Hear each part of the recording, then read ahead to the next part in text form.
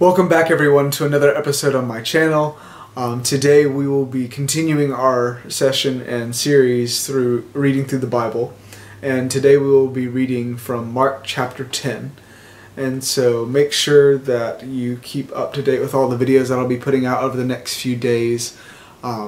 If you haven't already, please subscribe to this channel because that's where you'll get most of the updates and you'll see things coming up on this channel. And so I encourage you to do that. You can also follow me on social media. All of that information is down in the description down below.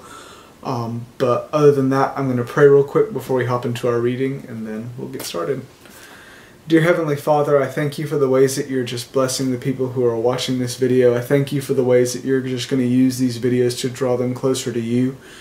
I pray, Lord God, that you'll just continue to bless them and helping them to see how much you love them and how much compassion that you have for them. I thank you, Father, for the ways that you're just going to show them things about your word that they have never heard or seen before. I thank you, Father, for the ways that you're just going to help them grow into a closer relationship with you as a result of this. I thank you for using me and allowing me to be a part of this. In Jesus' name, amen. Alright, let's get started. Mark chapter 10.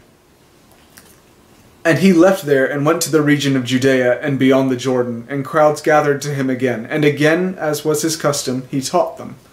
And Pharisees came up and in order to test him asked, "Is it lawful for a man to divorce his wife?" And he answered them, "What did Moses command you?" They said, "Moses allowed a man to write a certificate of divorce and to send her away." But Jesus said to them, "Because of your hardness of heart, he wrote you this commandment. But from the beginning of creation God made them male and female. Therefore a man shall leave his father and mother and hold fast to his wife, and the two shall become one flesh. So they are no longer two, but one flesh. What therefore God has joined together, let not man separate." And in the house the disciples asked him again about this matter. And he said to them, "Whoever divorces his wife and marries another commits adultery against her. And if she divorces her husband and marries another, she commits adultery."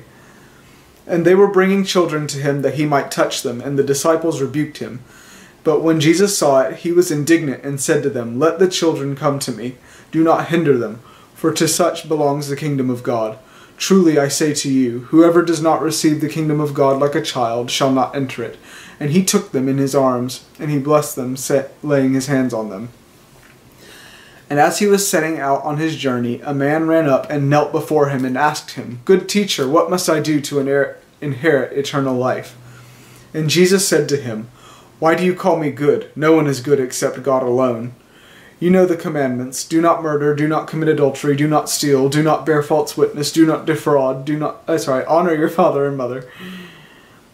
And he said to him, "Teacher, all these things I have kept from my youth."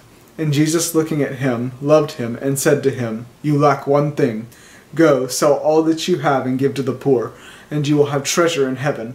And come, follow me." Disheartened by the saying, he went away sorrowful, for he had great possessions. And Jesus looked around and said to his disciples, "How difficult will it be for those who have wealth to enter the kingdom of God?"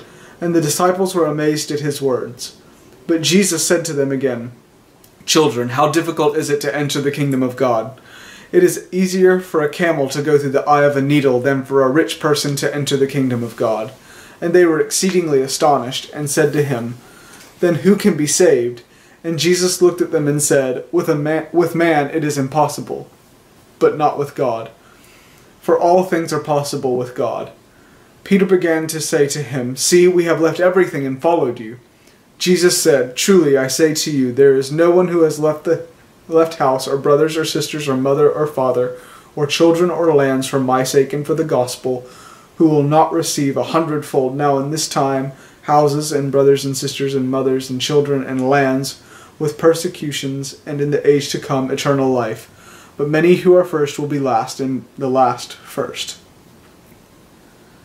And they were on the road going up to Jerusalem, and Jesus was walking ahead of them.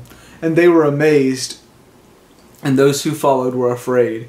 And taking the 12 again, he began to tell them what was to happen to him, saying, "See, we are going to go up to Jerusalem, and the Son of Man will be delivered over to the chief priests and the scribes, and they will condemn him to death, and deliver him over to the Gentiles, And they will mock him, and spit on him, and flog him, and kill him, and after 3 days he will rise. And James and John, the sons of Zebedee, came up to him and said to him, Teacher, we want you to do for us whatever we ask you. And he said to them, What do you want me to do for you? And they said to him, Grant us to sit one at your right hand and one at your left in your glory. Jesus said to them, You do not know what you are asking. Are you able to drink the cup that I drink? Or to be baptized with the baptism with which I am baptized? And they said to him, We are able. And Jesus said to them, The cup that I drink you will drink, and with the baptism with which I am baptized you will be baptized. But to sit at my right hand or at my left is not mine to grant, but it is for those whom it has been prepared. And when the 10 heard it, they began to be indignant at James and John. And Jesus called them to him and said to them, You know that those who are considered rulers of the Gentiles lord it over them, and their great ones exercise authority over them. But it shall not be so among you. But whoever would be great among you must be your servant, and whoever would be first among you must be a slave of all. For even the Son of Man came not to be served, but to serve, and to give his life as a ransom for many. And they came to Jericho, and as he was leaving Jericho with his disciples, a great crowd, Bartimaeus, a blind beggar, the son of Timaeus, was sitting by the roadside. And when he heard that it was Jesus of Nazareth, he began to cry out and say, Jesus, Son of David, have mercy on me. And many rebuked him, telling him to be silent. But he cried out all the more, Son of David, have mercy on me. And Jesus stopped and said, Call him. And they called the blind man, saying to him, Take heart, get up, he is calling to you. And throwing off his cloak, he sprang up and came to Jesus. And Jesus said to him, What do you want me to do for you? And the blind man said to him, Rabbi, let me recover my sight. And Jesus said to him, Go your way, your faith has made you well. And immediately he recovered his sight and followed him on the way. And that concludes our reading for today. I really enjoy reading that passage about blind Bartimaeus. And I hopefully will do a video about that and the song that God really put on my heart a couple years back regarding blind Bartimaeus. And I'd love to share it with you all. But in the meantime, make sure that you check out tomorrow's video where we'll be picking back up with Mark chapter 11. And until then, be blessed.